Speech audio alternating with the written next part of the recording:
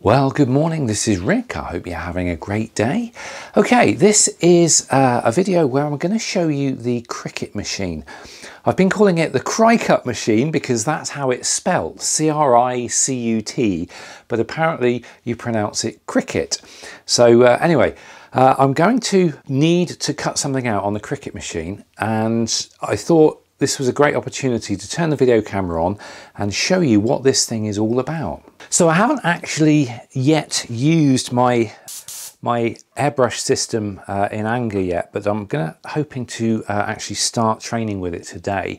Now I've got this little spray painting booth, and I've got this this kind of lazy Susan thing that you can sit your pieces on and turn them around as you spray them. Now the thing is, I don't want to get overspray on this. I want to keep it as clean as I can. So I've decided I'm going to cut out a piece of card or paper so that I can put it on here. And I mean, I could quite easily do that with scissors and a piece of card, but I thought I'll do it on the Cricut machine. There we go, Cricut machine.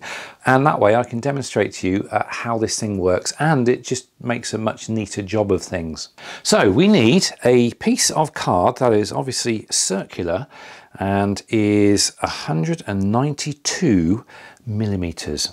Okay, so this is the Cricut Design Space. This is the program that comes with the Cricut machine. It's a free program. I think you can buy an upgraded version of it. I think I've subscribed to this thing for a year. And it's got all these different projects, and each week it puts new projects on, and you can just click on a project and make that project if you like, or you can do your own. Now today I'm going to be doing my own project, so you end up with this, basically this big area on which to put your design. Now I was going to use my 300 GSM cardstock, but actually that's a lot more expensive and I don't need it this thick. So let's go down to 160 GSM and see. Now I've got a sheet of A3 cardstock here, and I've got a sheet of A4. Now I could just do a single one on A4, or I could get two out of A3. And not ordinarily, I think I would just cut them out of A4 sheets, simply because the A4 paper is a lot more, or is a lot cheaper than A3 paper. But for today's demonstration, I will get two out of this sheet of A4, just so I can demonstrate how the cutting works on a sheet of A3. Well, I'm not going to mess about with screen capture software. I'm literally just pointing the camera at the screen. Hopefully you'll be able to see this, but it's about as simple as it gets. If I go down to here where it says shapes, there we go, there's a circle, and I just select circle and it automatically drops a circle onto the area. And I needed, was it 192 millimeters? So 192, so that's 19.2 in diameter. And that's classed as a basic cutout. So I've instructed, I want a circle that's a basic cut, and then all I need to do is go Control Copy and Control V, which is C and V. I want two circles, and then just click Make It. So all I've done is I've selected the material size, and I've told it I'm going to be cutting on a sheet of A3, and then what it's done is it's put the two circles in one basic cut on the mat, and I'll show you what the mat is all about now. Right then, let's just pop that out of the way. So this is the Cricut machine, and this is what does all the cutting, and I'm just going to move it side on, simply because when I put this mat in, it's going to need to slide through, and obviously I need the table surface to do that. Now these are cutting mats, and you've got several different strengths. These are like sticky mats, and I've got one here which is a standard grip, I've got one here which is a light grip, and one here which is a strong grip, and you use different grips for different materials that you're cutting. So for this card I'm going to use a standard grip. I'm just going to take the protective layer off of it, And then I'm going to stick my A3 card, let's do it that way around, against the line here. There we go. And you can use, is this called a brayer? I think this is called. Just to stick the card down to the mat, like so. And then I need to make sure I've got the right cutting tool. Now, for most cuts, you've got like a light use blade. This is a standard cutting blade that comes with the actual cutter.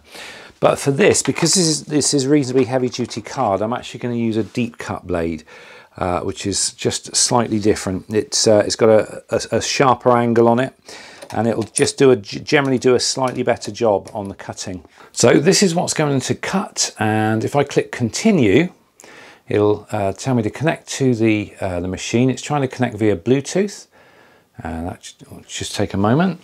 Oh, it does help if I turn it on. There we go, it's just connected. Okay, so it's now saying set your base material. It's asking me what I'm cutting in this thing. Now, I could put cardstock, but in the past, when I've put cardstock in there, it's got a little bit teary and a little bit rippy. So what I do when I'm cutting thick card is I use cereal box. So if I click on cereal box, that's basically, I'm telling it the material that I'm using that it's going to be cutting. It's cereal box. And then the pressure, I'm just going to leave that at default. So it'll say, right, load tools and materials. So I don't need a tool in clamp A. And in clamp B, it says load the deep point blade in clamp B. Well, I've already done that. And then it says load the mat and press the load unload button. So the paper or the card is already loaded onto the mat. Notice it just basically sticks on there. And then I'll just pop this in there. There's two little lugs that it slips under. Hold it straight and then press the load button. And now the fun begins. I hit the Cricut button, the Cricut button. I will get that right. Watch this.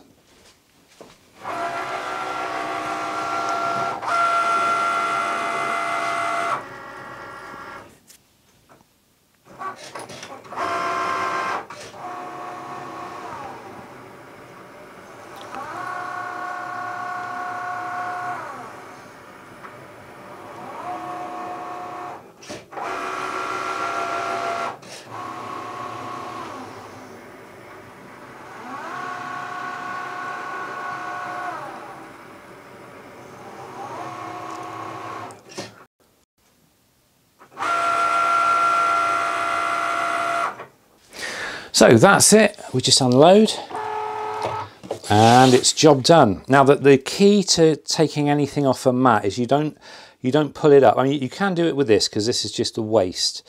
This bit here, if I can get hold of the corner, this bit's waste, but anything you pull upwards off the mat gets a bit bent and a bit bendy.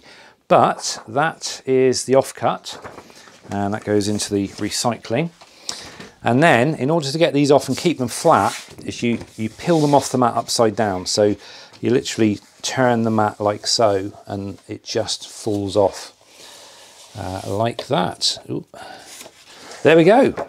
And there we have two paint spray covers for our Lazy Susan. Perfect fit, exactly the size I wanted it. Now, obviously, I've got to keep these on there somehow. So I've got some little glue dots here, and I might as well use those. I've got a roll of them here. There we go, and we're good to go. Perfect. There we go, that's just the ticket. So there we go, just a nice brief little video today, a little introduction to the Cricut machine and obviously the spray booth. I'm going to go off now and watch some training videos on how to airbrush, because I haven't got a clue at the moment. I've got lots of models that need painting and I'm starting from scratch. I've never airbrushed before in my life, so that'll be my next task. So anyway, that's it for this video. Thanks for watching. Have a great rest of the day and I'll see you in the next video. Till then, take care.